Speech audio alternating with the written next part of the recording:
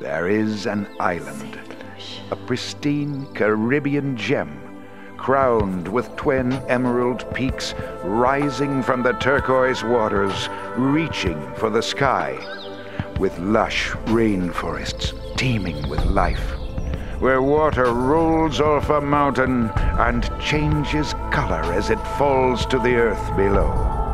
There is an island that by day leaves its plantations under the care of the warm sun, and by night slumbers under a dark blue canopy of sky, uninterrupted but for the light of stars, worlds away.